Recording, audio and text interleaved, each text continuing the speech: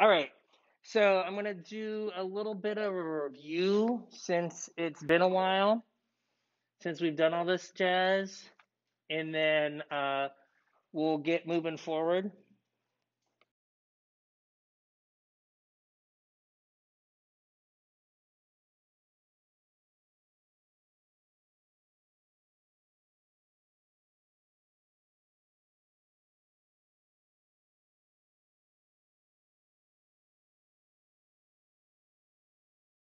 All right. So what do we get for the first one?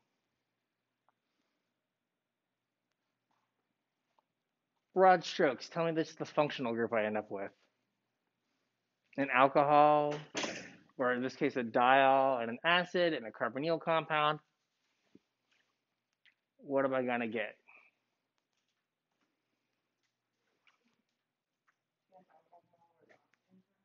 No.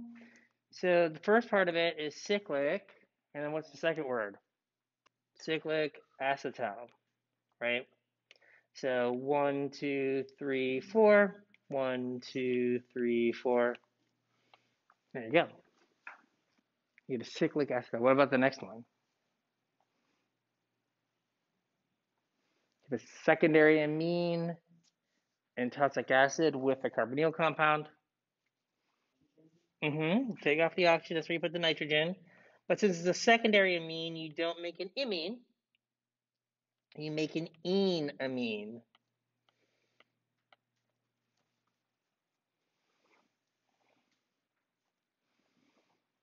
They put spring break like exactly in the start of the semester to guarantee maximum carnage. Just not was not the best, not the best for you guys. All right, what about this last one? Yep. So I make a cyanohydrin. I add CN to the carbonyl carbon. All right, so there are those.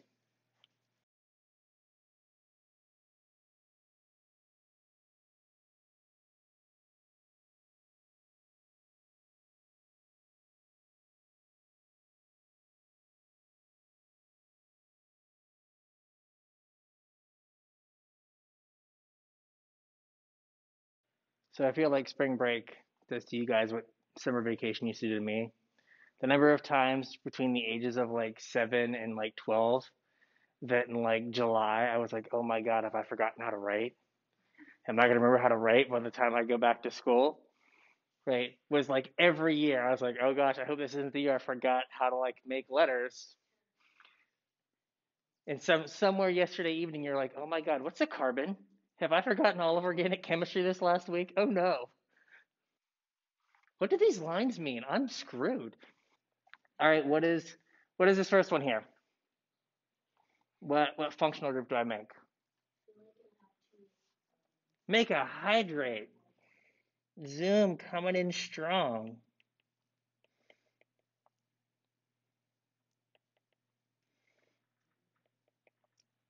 Zoom just like I've been in my little screen world for the last few weeks. It's fine. I didn't forget anything. So what am I getting for the next one? Getting another acetal. Here, since I just have an alcohol, right, not a diol, it is an acyclic acetal. So I'm going to add 2 of that alcohol to the carbonyl carbon to get my product. The question was, does it matter how you arrange the carbons on the acetal? Now, it doesn't matter how you like arrange your carbons, as long as they're both O-ethyl. Doesn't matter how they're arranged. But for this last one, it does matter how you arrange the carbons.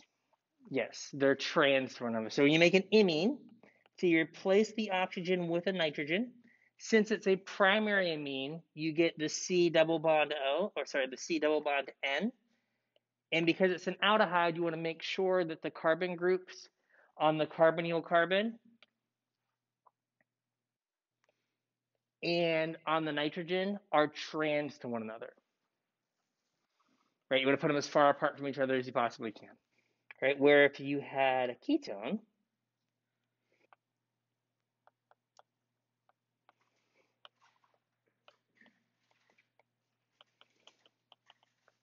you would get a mixture of products.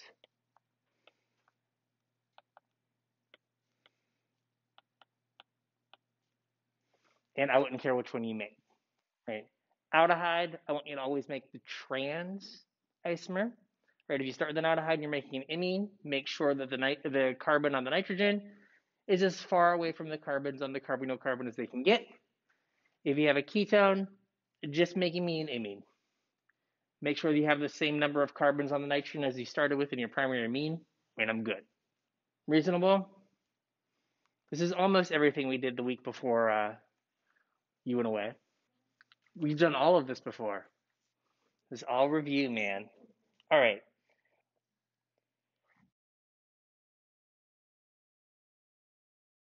One last thing on this that I don't know if I went over before we left. Right, so again, we're going to make an imine. Right? Right? The byproduct that we get from this reaction is we make water. Right? And if you remember the mechanism, I know, big ask, all the steps in the mechanism are in equilibrium, meaning that we can go all the way back to our starting material from our product, right? So what this means is if you have an imine and you add water and acid, you can go back to your carbonyl group plus the amine you started with. Right? Our acids here are usually tosic acid, PPTS, or sulfuric acid. Right? So since you make water as a byproduct here, you're actually able to go all the way back because all the steps are in equilibrium. That if you add a bunch of water and acid, you go all the way back to your carbonyl compound. So this works for imines. The same thing is true for enamines. Right? If you have an enamine, water and acid, same acids.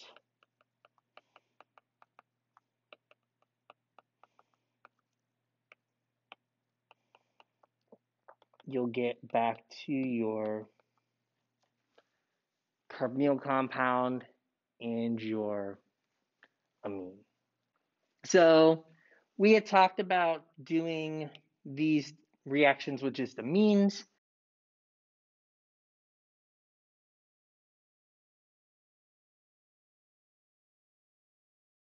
But there are other nitrogen nucleophiles that we can use that are going to lead to different functional groups.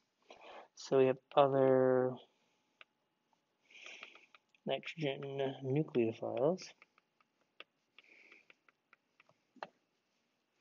Okay. So I want to go over what the nitrogen nucleophiles are, right? So basically, we can take this reaction that we've been doing, right, an acid, and we can change the amine out for other nitrogen-containing compounds and make slight variations on the imine structure. So the first structure we can have is we can have a nitrogen bonded to an oxygen, single bonded to an oxygen, either as an OH or as an ether. In either way, this is called a hydroxyl amine. So this is one nitrogen nucleophile we can use. You can have your nitrogen single bonded to another nitrogen.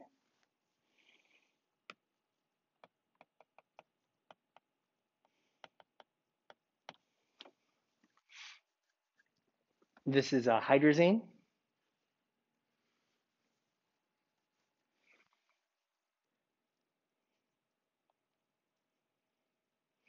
And then you can have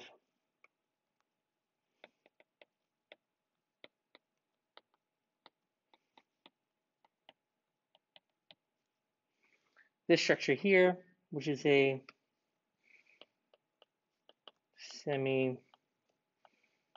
carbazide.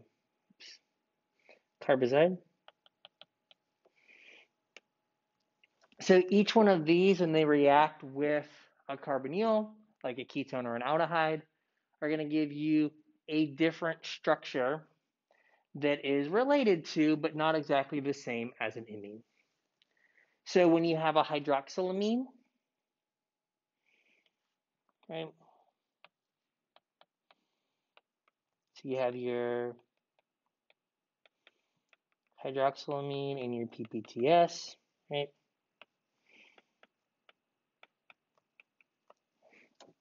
You're going to make an imine that has an oxygen on it. So this is an oxime.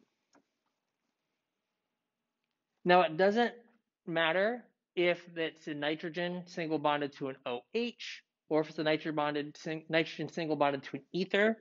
They're both still oximes.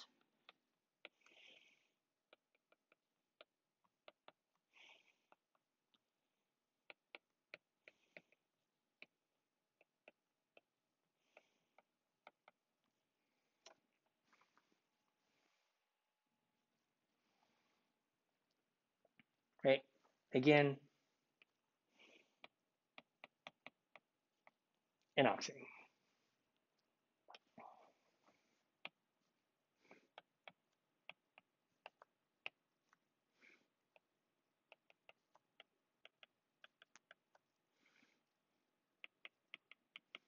If you have hydrazine, which is the same stuff that we used when we made luminol way back at the beginning of the semester, right? If we have hydrazine and you make the carbon-nitrogen double bond,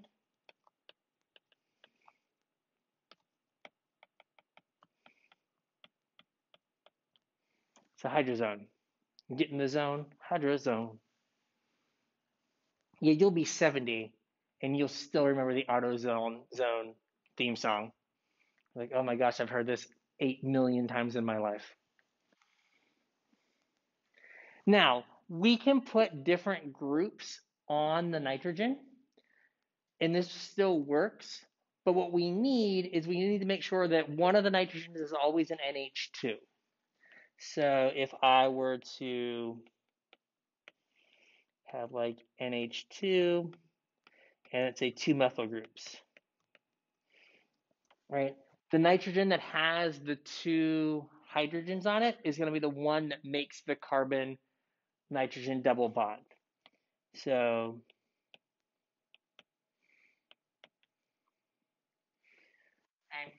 still a hydrazone, even though you've got 2 methyl groups on your nitrogen.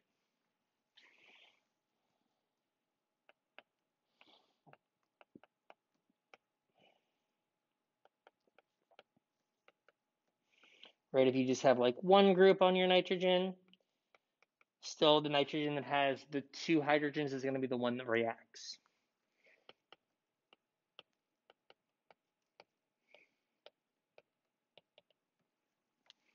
Right, and that makes sense because what you have to make as a byproduct in this reaction, right, you have to end up making water. And kind of the simplest way is, right, these 2 hydrogens and this oxygen make that water. So I need to have the 2 hydrogens on the nitrogen so I can spit out water.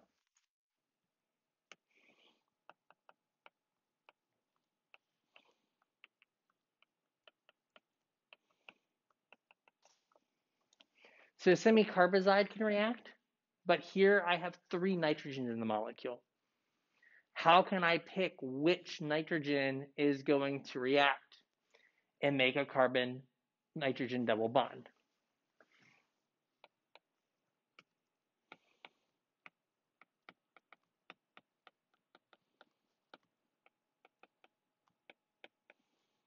So the nitrogen out here furthest from the C double bond O is the most reactive nitrogen. So its lone pairs are always available to be able to go add to an electrophile, to be able to add to a carbonyl carbon or some other electrophile. The other 2 nitrogens, their lone pairs are tied up in resonance, right? So we could see if we took this, kicked these electrons down and up,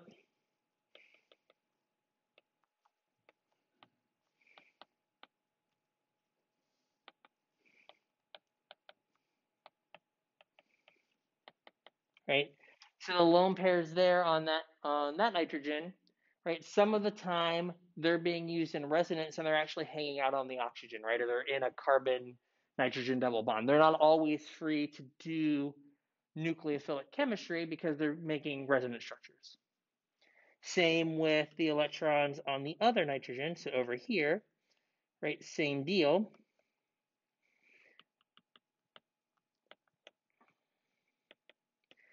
Right, I get a resonance structure where those electrons are being used to make a resonance structure, and now they're not available to go add to something. The only nitrogen that 100% of the time has its lone pair available to do chemistry is the nitrogen on the end, furthest from the C double bond O. So we're going to react at that nitrogen because that nitrogen is just always going to have that lone pair. So same stuff we were doing before, right? We can take this and then add our semicarbazide.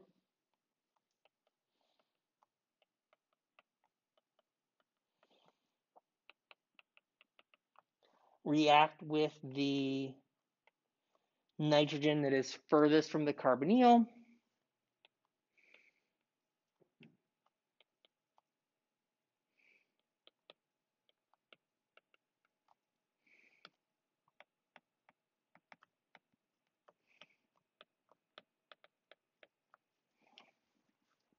We make a semicarbazone. Now, I'm not going to ever put any other substituents on the semicarbazide. So you're just going to have to worry about this one like base structure here. I'm not going to put any like methyls or ethyls or anything on it. Just going to use that. So there are 3 functional groups out of this that I want you to like know that I will be willing to put on your functional group part of your exam. Like I guarantee 1 or 2 will be there. And that is, I want you to know oxime,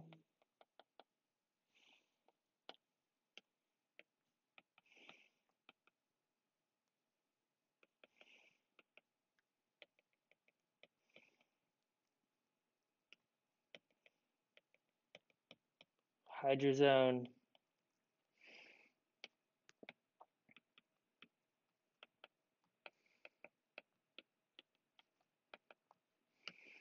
and semicarbazone.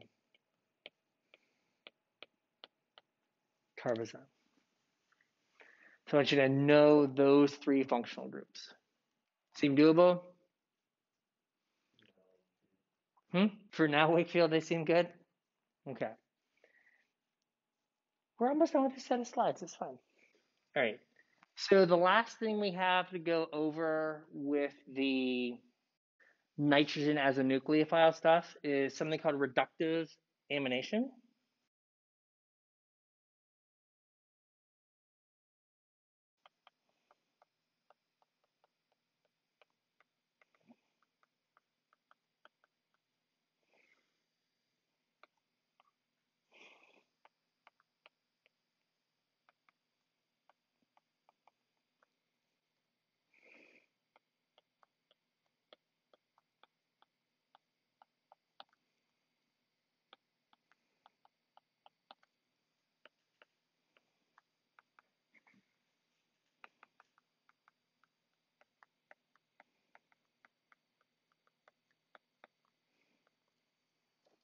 Right, so this is going to be a way that you can make secondary and tertiary amines from ketones and aldehydes.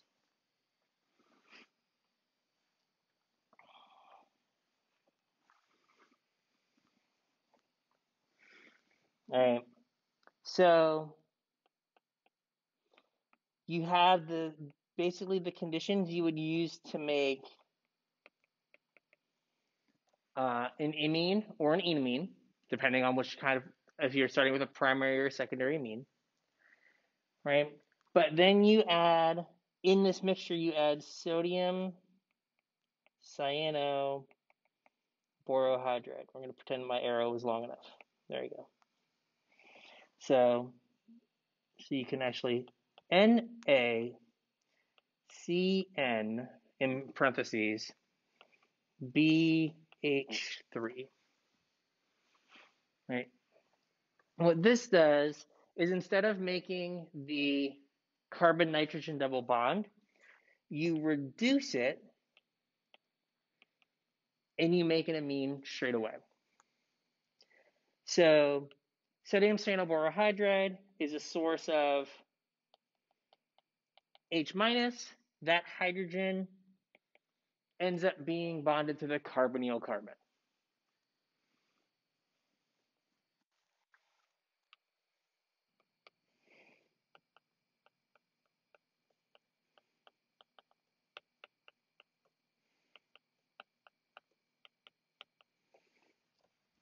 Sodium cyanoborohydride is a very weak source of hydride. So, right, normally we've seen sodium borohydride, right? And if you add sodium borohydride to a ketone or an aldehyde, it's going to turn them into alcohols, right? Well, sodium cyanoborohydride can't reduce ketones and aldehydes. The only thing sodium cyanoborohydride can reduce is iminium ions. Think about the mechanism of making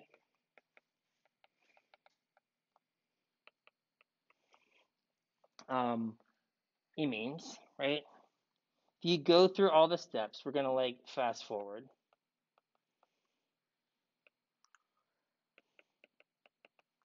Right?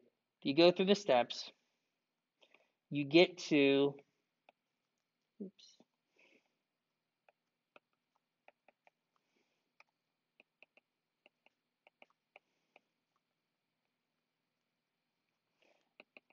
iminium,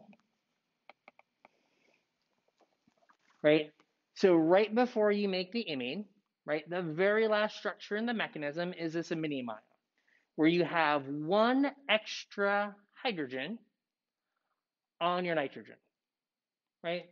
And you just have to pull that off, and that gives you your imine. This is where sodium cyanoborohydride jumps in. So once you make the iminium ion, sodium cyanoborohydride can reduce only this iminium ion. It's the only thing in the whole mechanism that the sodium cyanoborohydride can react with.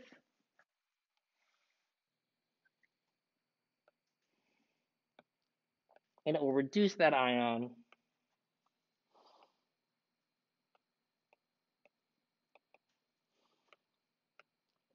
to give you your product. Right? So we can mix everything together all at once. We can mix the amine, we can mix the acid, we can mix the carbonyl and the sodium cyanoborohydride all together, because the only thing that sodium cyanoborohydride reacts with is iminium ions. It ignores everything else.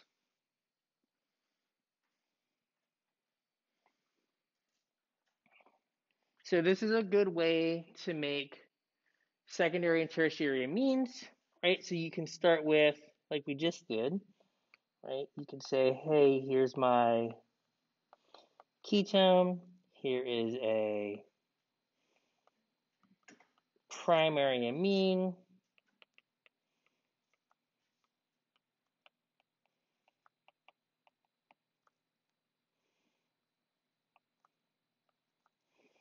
Right? This is going to make a secondary amine as my product. Right? So primary amine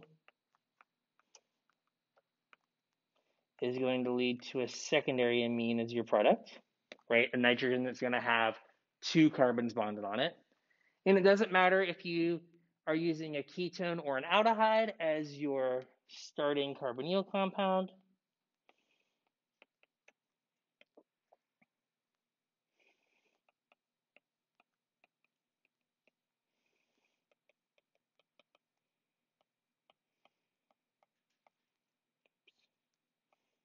Bracket.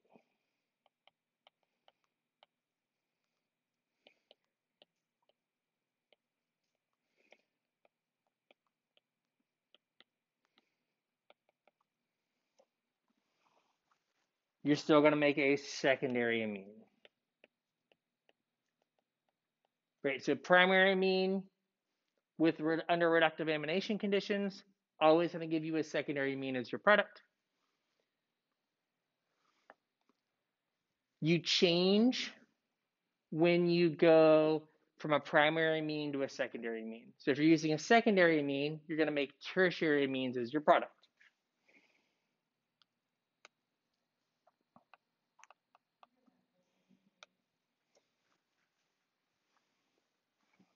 Sure.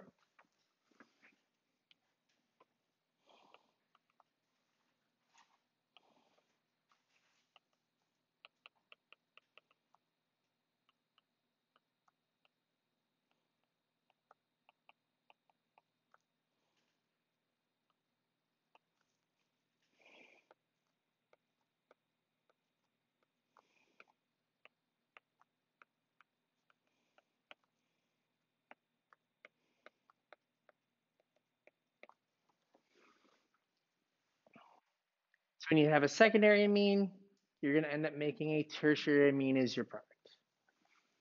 And again, it doesn't matter if you're using a ketone or an aldehyde. All that matters is the type of amine that you're using.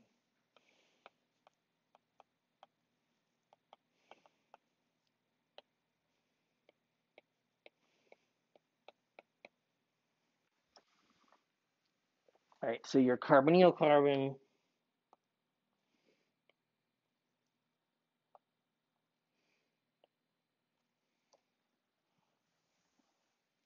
is bonded right to that nitrogen. So you just take off your hydrogen and then put the carbon chain that's bonded to your carbonyl on the nitrogen. That's it.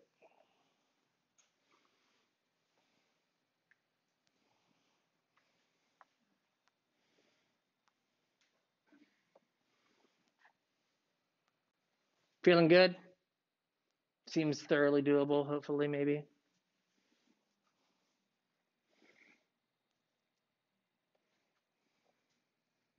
All right, so we've talked about how to turn carbon-oxygen double bonds into a whole bunch of different things, right?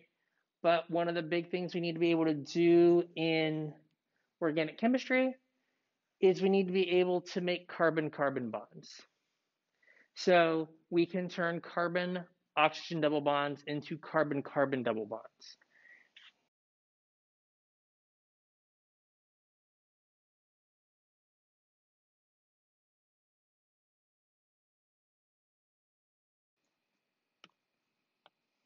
Step one, Jude was German. It's more of a V sound. There's a Wittig reaction. Don't hit me with the, is it Wittig? No, Wittig. Right? The German guy in the room gave me the thumbs up, so I did it right. It's a little stressed. He's like, well, actually, it's not actually a V. It's more of a, like, no, I'm dumb American. V is all I got. Right? So Wittig reaction. So here you take a carbonyl compound and you react it with a phosphorus ylide. We'll come back to that in a second. And you make a double bond plus you make triphenylphosphine oxide.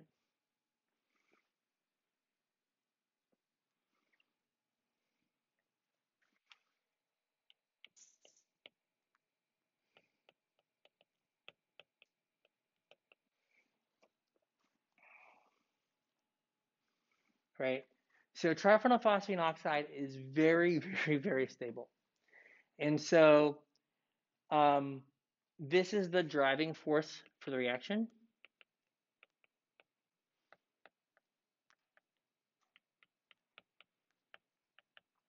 So basically, making triphenylphosphine oxide is what lets this reaction go.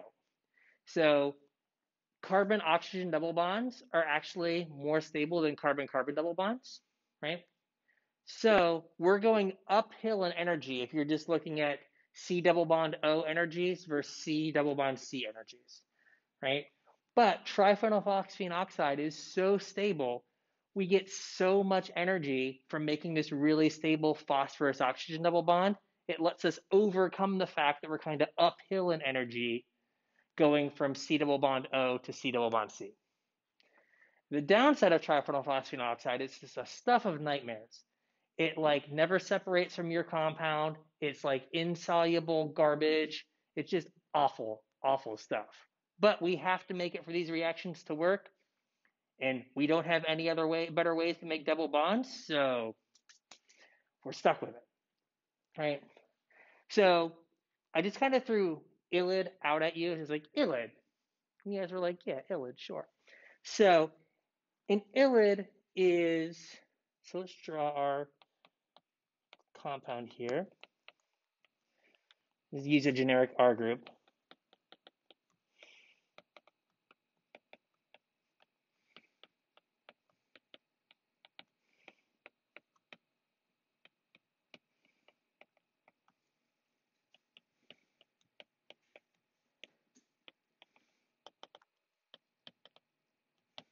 So an ILID is a compound that has separated charges but is stable. And you're looking at this and you're like, I don't see any charges. Old man's slipping. Well, it actually likes to hang out in its resonance structure. It acts more like this, where you've got the phosphorus has a positive charge and the carbon has a negative charge. Right? So the Wittig reagent behaves more like this, more like its ILID form.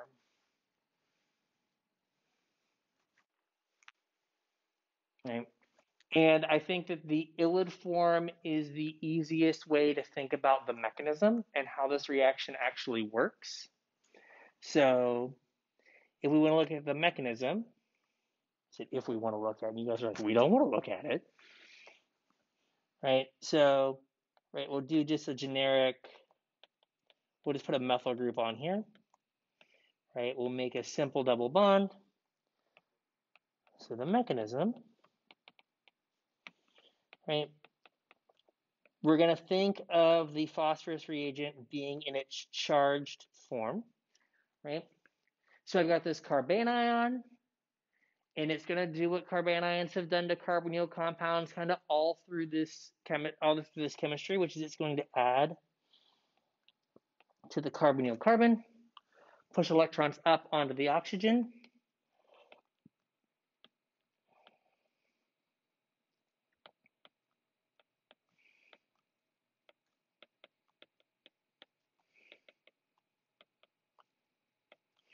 So now we get this negatively charged oxygen beside this positively charged phosphorus.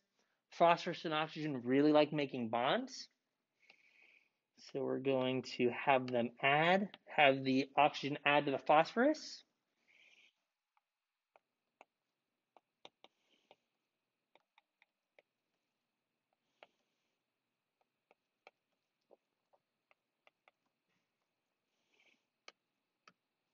And the structure that you get this former ring is called an oxaphosphatane. Basically, just a fancy way of saying a four-membered ring that has an oxygen and a phosphorus in it. Now, this compound falls apart into our double bond and our triphenylphosphine oxide. So these electrons come up here to make the phosphorus oxygen double bond, and the electrons from the phosphorus and the carbon come down. In this oxidation state, phosphorus can only make 5 bonds, so it has to give some electrons to the carbon. And so I'm going to draw it like this so it's hopefully a little easier to see. So there's my double bond, and then here's my triphenylphosphine oxide. Right. You can think about it that these electrons right here are the electrons that end up being in that double bond. And then these electrons right here are the electrons that end up being in that double bond. Right, so you just move the electrons around. and you get your 2 double bonds.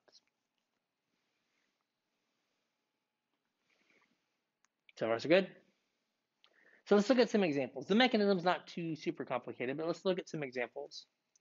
So kind of the easiest version of this, right, is what we just saw, which is you have your triphenylphosphine, you have your ylid, right? And whatever is on the carbon double bonded to the phosphorus, that carbon and everything attached to it is just going to replace the oxygen of your carbonyl compound, right? So you're just going to basically say like, hey,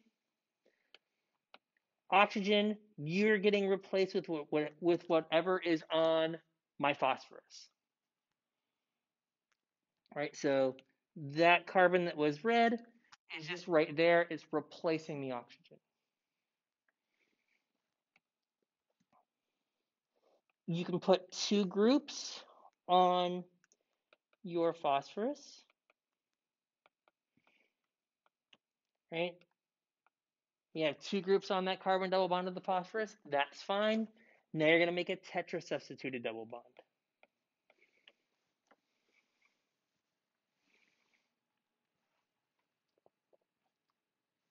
As long as one of your components, either your carbonyl or your Wittig reagent, is symmetrical, right? The groups are the same, right? You don't get a mixture of products, right? So here, right, I've got 2 methyl groups here and here.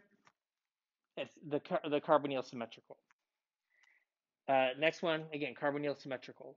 If my carbonyl is not symmetrical, right, say I have this, and then I use a Wittig reagent that is also not symmetrical, I'm going to end up with a mixture of products, right? Because some percentage of the time, my isopropyl group is going to be on the same side as my ethyl. And some percentage of the time when I make it, my isopropyl group is going to be on the same side as my methyl. I am not going to have you try to figure out which one is major and which one is minor, because sometimes, even though you think, oh, it should be really easy to know which one's which, it might only be like 55-45, like they're really close. So basically pick one. I know our tests right now are multiple choice. So if you're like, it's one of these two, find which one I gave you, that's the right answer, right? But just pick one. Don't get hung up on the fact that, yes, there is a mixture, but it's going to be hard for you to predict. So same thing, let's say let's say you have but now your ketone's not symmetrical, but your ylid is, right? Now you don't have a mixture again. Now you're back to a nice, easy example where you only get one product.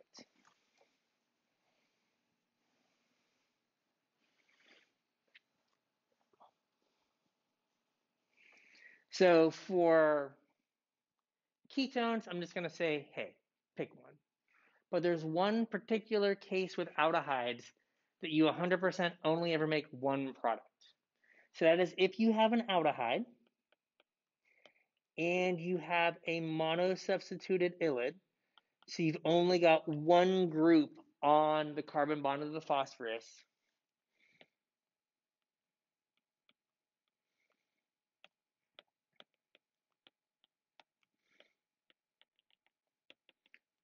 you always make the cis product. So you always put that carbon group on the same side as the carbons from the aldehyde. Always 100% cis. It doesn't really matter what the groups are on the aldehyde and on the ylid, you're still just always going to make the cis product.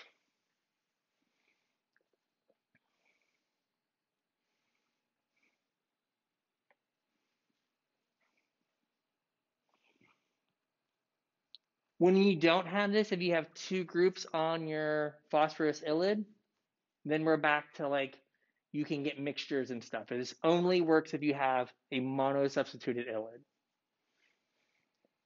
So if I were to go to, same aldehyde, but now I have an ylide that's not symmetrical, right? Now I'm going to get a mixture of this plus this, right? And again, pick one.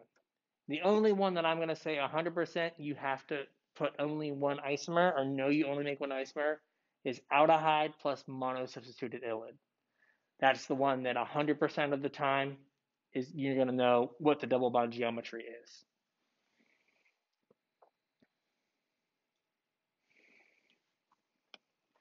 Now, same kind of thing if your ylide is symmetrical, right? You're only going to make one product because it doesn't matter which side the ethyl group's on because they're both ethyl groups.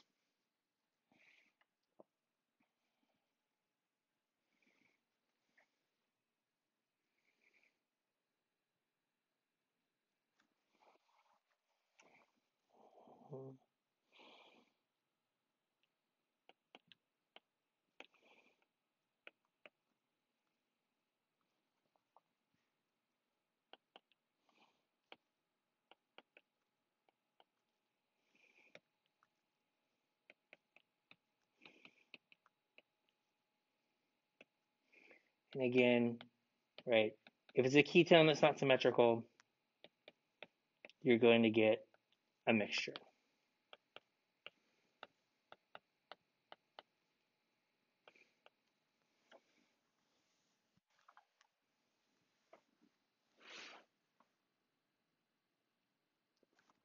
That makes sense? Seem reasonable? Right, so you're always just going to, you're just always saying, hey, group double bond, carbon double bonded by phosphorus, you take the place of the oxygen in all of these examples. And then just when you have the aldehyde with an ylide that has one group on it, that's the only time you have to be 100% locked in on the stereochemistry. And that means it has to be cis.